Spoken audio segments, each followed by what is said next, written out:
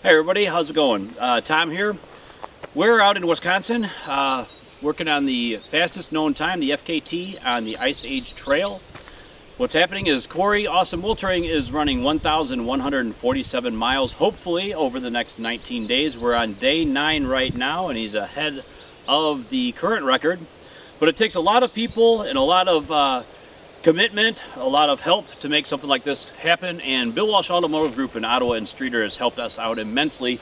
They have allowed us to use this Ford Transit van, and I want to show you the inside. I want you to see what it looks like after 9 days of guys living out of a van.